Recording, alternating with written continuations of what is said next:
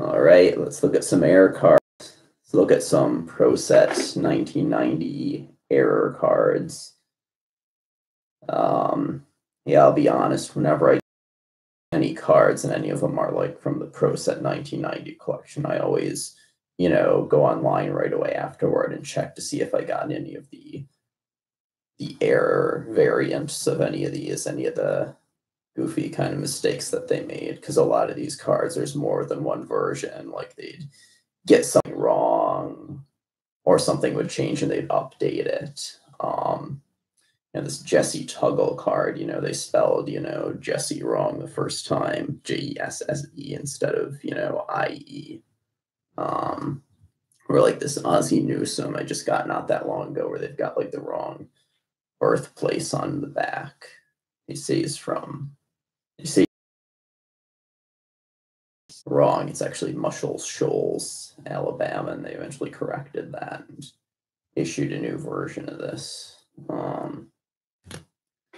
Yeah, this Chris Doleman's an interesting one.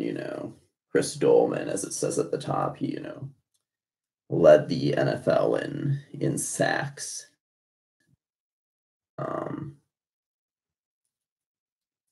That making it hard to see. Take the damn plastic off of thing. Okay, yeah, that's sort of better. Chris Doleman.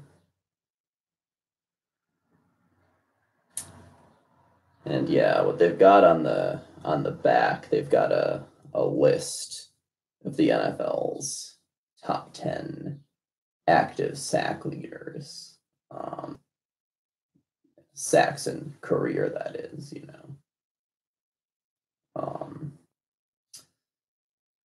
and they put, Lawrence Taylor is number 1 on that list.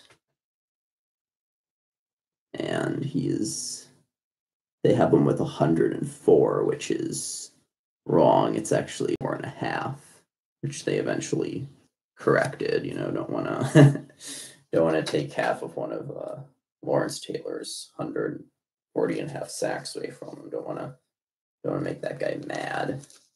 But they've also got, Greg Townsend is also one of the names on that top 10 list, but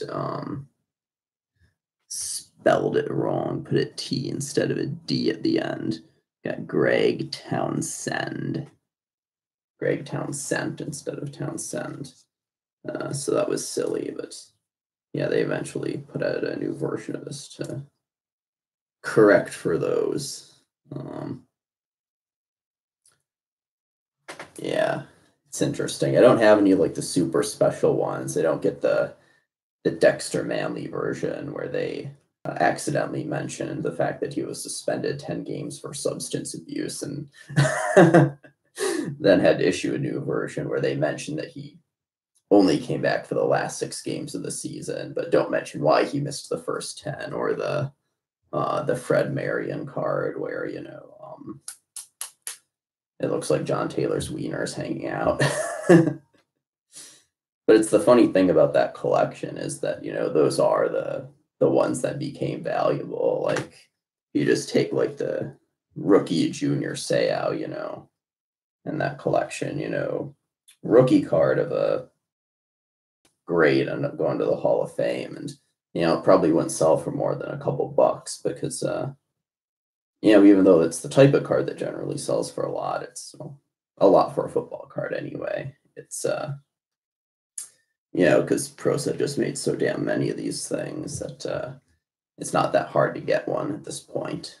In fact, you can probably still buy a hobby box with like 36 packs of these things, and then it's not very expensive.